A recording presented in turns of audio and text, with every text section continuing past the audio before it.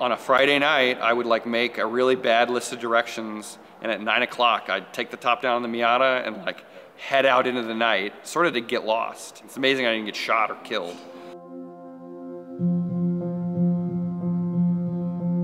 My name is Bryan. This is a 1986 Ferrari 328 GTS. So right after college in 2005, I moved to Austin and I bought a Miata for $1,500.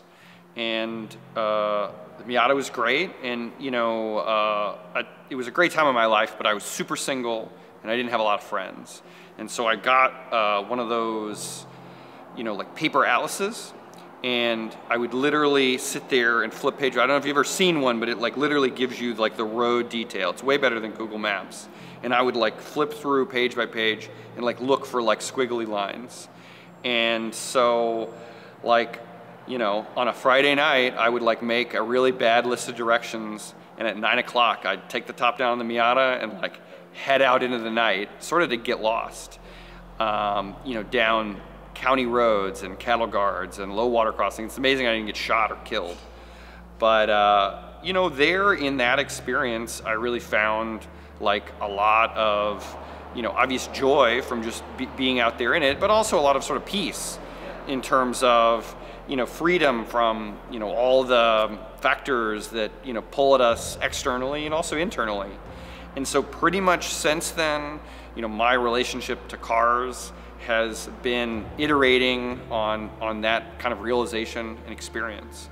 And so in 2014, I bought a 993, which was great and was, really the kind of the ultimate road trip car. I took it all over the American West and up and down the California coast and to Albuquerque and up the mountains, and took it skiing and just had an unbelievable time in that car. And there was another period I was going through sort of a career transition, and I was trying to get married, and I sort of said, okay, and I was trying to move to California. I said, okay, if I can pull all that off, I'm gonna buy myself another car. And so I did the whole bring a trailer thing where you're like checking that and you're looking at stuff. I really wanted to buy like an MGA, and looked at one and was gonna buy one. I told the guy, hey, I'm gonna make a deposit, and the next day he was like, oh, we sold it. I think he sold it out from under me. And then I fell in love with like one of those Datsun Roadsters. And there was a guy in Houston that had the one you want, the low windshield with the big engine, and the competition package with the Mikuni carbs and the springs and those American racing wheels, the little 4-spoke ones. It was sick. But I drove in. I don't know if the roads around where we would drive it really bad, but I just like couldn't get. I just was like, oh, I just don't like driving this car. And I felt bad because I wanted it and told him I was going to buy him. And then I'd always dreamed of getting a 355. That's sort of like the dream car. And I knew kind of all the misery in terms of keeping them, the maintenance and the engine out and everything. And I read somewhere that, oh, the 328 is the most reliable Ferrari. And that was sort of the chink in the armor. And I was like, it was out of my price range. And I was like, okay, and you sort of talk yourself into things like, I could get this, yeah. So in Houston, I found one that was on consignment. And so I sort of faked enough interest to go get a look at it and take it for a test drive. It was red, and like the joke, you don't want to get a red Ferrari. And I got in it, and I was like, oh my God, I have to have this car. And even like when you drive it, you can see the fenders, and those red fenders, I was like, I have to have this. I completely lost it. And I managed to not buy that car on the spot. I found a white one just down the street. I lived in Texas at the time, but I found a white one here in Southern California. Got them on the phone. They were like, we just sold it. And I like freaked out because I was like, I have to have a white 328, right now. And on, how there's like all the different car sites, there's like Auto Trader and Cars.com. But then you get down to like the 4th or 5th one, and it's like some weird site that you're never heard of. Well, I found a white one in Arizona. And I was like, I don't even know if this is a scam. I filled out a little form, hey, I'm interested in your car. This guy calls me, I get him on the phone. I have like a 2-hour conversation with him. And he's like telling me about it. And he's got the binder, it's the 5th owner. And he's telling me all this stuff about what a weirdo he is. And he's taking care of it. And I like sent him $500 like on the spot. I was like, look, here's a deposit. you know, and did the whole, you know, PPI and picked it up, you know, and then really the best part was I bought it in Phoenix, and I was getting married. I just sort of figured out I was going to bring the car instead of to Texas. I brought it to California, and so I drove it home from Phoenix. And at this time still, I had the paper atlas, this time a California paper atlas, and I cut, you know, I screamed down I-10 out of Phoenix, and then in Palm Desert you can cut off the freeway and go up over through Hemet and then down through the Palms to Pines Highway into San Luis Obispo.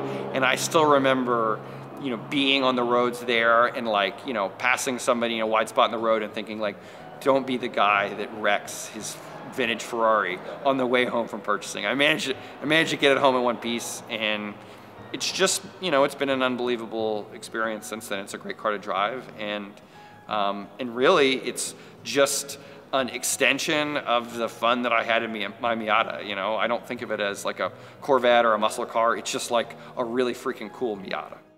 It revs to 8,000 RPMs, which is awesome. It's a little 3.2 liter V8, and it's got the gated shifter, which is cool. And you know, I would say the shifter from a modern sense is not that great. It's real notchy, and the gears are really long, and it's not something that you shift real fast. But, you know, from a joy of operation, it's unbelievable, and you just have to be really careful with second gear. Second gear on 308s and 328s is sort of the problem child. So you've got to warm it up, and once the transmission gets warmed up, then you can sort of use second gear, and the whole transmission sort of gets a little easier to work with. But cold, it's a little finicky. I mean, it's absolutely too. I mean, you don't have ABS, so you can absolutely lock it up. It's got little skinny tires. It's got 205s in the front and 225s in the back, so it's like Miata tires. So you can absolutely lock it up, which you don't want to do.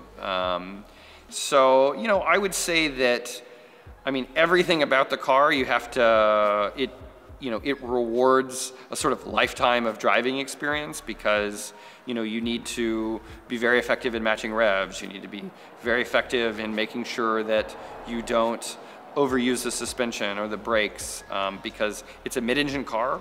It'll rotate.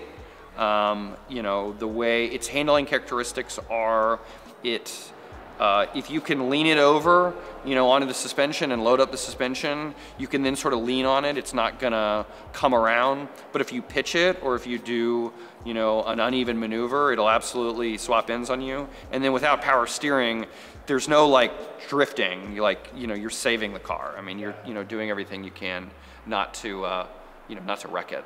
I think it's an event, you know. It doesn't provide you a lot of creature comforts. It vibrates and resonates, and, you know, you can't hear yourself talk, you can't listen to music, but it's an event to drive, you know.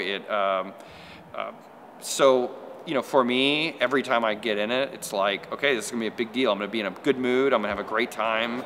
You know, it takes the sort of passive transportation element out of driving, because you're like, look, I'm driving this to drive it. I'm not driving it to go anywhere or do anything. I mean, there's a big difference between the modern supercar crowd and the, you know, and the 308 crowd. You know, I think that everything, you know, every stereotype you could make of sort of modern Ferrari owners, you don't really see that in the older cars, or in this sort of era of cars. You know, I would say the community that I hang out, because in the pandemic, we go to a lot of Cars and Coffees. I mean, I used to maybe go to a few a year, and now we probably go to 3 a month. I've got my little crew, and I really like the sort of kind of JDM and sort of Euro crowd. You know, there are definitely some of the more kind of supercar focused meets that are cool, but the, you know, the community, you know, there's like the Cars and Coffee Classics in Anaheim. You know, there's the Brecky Car Club. I mean, a lot of the folks there I really like, and that's a really good vibe.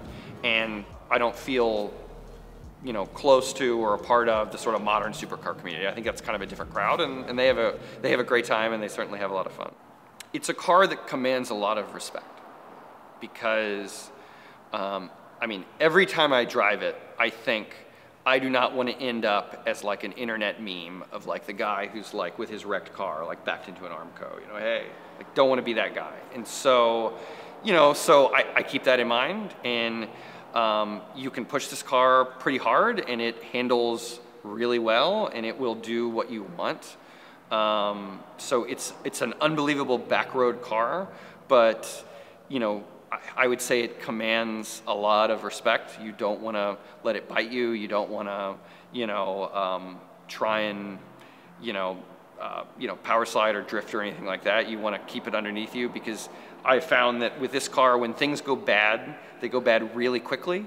And so, you know, I've been fortunate only to have one, I would say, fairly mild experience where I scared myself a little, but otherwise I've had a really great time with it.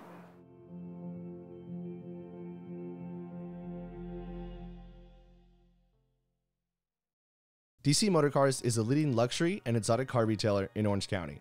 Their inventory is full of brands like Ferrari, Fiat, Mercedes-Benz, and an assortment of American muscle cars. They also offer competitive financing and friendly service. The staff are extremely helpful and courteous, and if you have any questions or are looking to buy your next car, be sure to visit them at 4530 East La Palma in Anaheim Hills, or give them a call at 714-695-0102. The number is 714-695-0102. Are you looking to save hundreds on your homeowners and auto insurance? Well, then I highly recommend Sammy Kotab with Farmers Insurance. He's walked me through the entire process and actually explained to me the coverages on my policy and answered any questions that I had thoroughly. He's helped me save hundreds, and I know he can do the same for you as well. Call him today at 562-691-9100. The number is 562-691-9100.